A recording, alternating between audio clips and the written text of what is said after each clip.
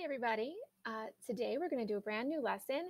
This is Black History Month in February, so it's really important that we especially learn about artists who are African American, even though we should really be learning about artists from all different cultures all year long. But it's especially important that we do this in February. All right, so let's watch this slideshow. I have some pictures for you. So we're going to be learning about quilts from a place called Gee's Bend in Alabama. It's very far away from where we live. All right, so here are some of the quilts. So what is a quilt? I think you guys know the answer to this. A quilt is a blanket that goes on your bed, but it's special because it's made up of different pieces of fabric. Fabric is like what our shirts and our pants are made out of, right? So it's different pieces of fabric that are cut apart, and then the artist or the quilt maker sews them together. And a lot of times a quilt has some really cool designs on it.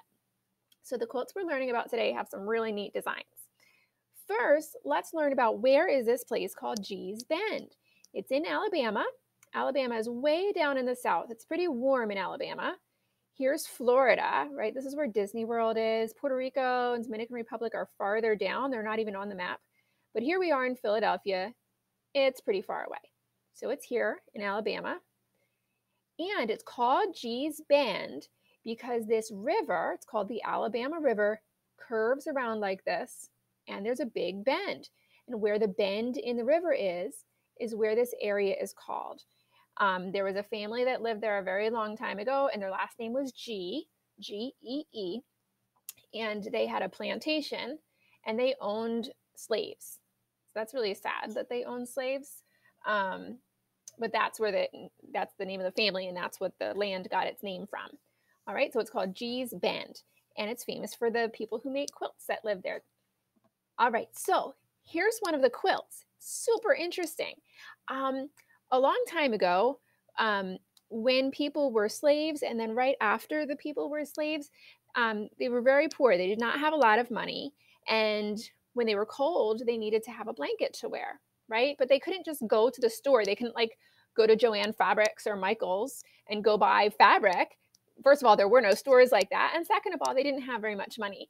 So what they did is they would take clothing that was worn out. Maybe their jeans would have a hole in it, or their dress would be kind of all worn out in the front. And they would use the back of the dress that was a little cleaner and not ratty, or a different part of the jeans, and they would cut it up and sew it all together. And then they would have a quilt, and that would keep them warm at night or on cold days. So this is a woman. This is actually made not too long ago, about almost 20 years ago, long after slavery. It was when I was an adult.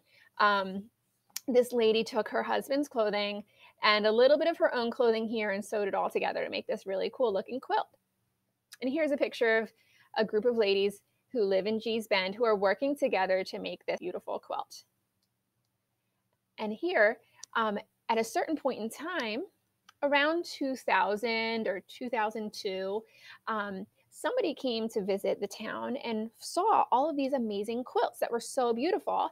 And he asked the ladies if he could put them in a museum and if he could sell them. And he sold them, and the ladies who made the quilts started to make money from them, and it became a business and a job.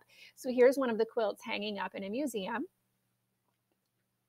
And here's one of the ladies who makes a quilt. She made this quilt. I'm going to zip through lots of pictures, show you a whole lot of different quilts. That's the woman, her name is Mary Lee Bendoff. She made this quilt. Isn't that one fun with all the polka dots? I like that one too. There's another one made out of jeans. This one is from 1976. That was before I was born. And that's when somebody noticed it, even before 2000. Some people saw it and wanted to put them in a museum. This is a famous painting of Michelle Obama, President Obama's wife, and she's actually wearing a dress that reminds us of the Gee's Bend quilts. Okay, I'm going to show you another video in a couple minutes.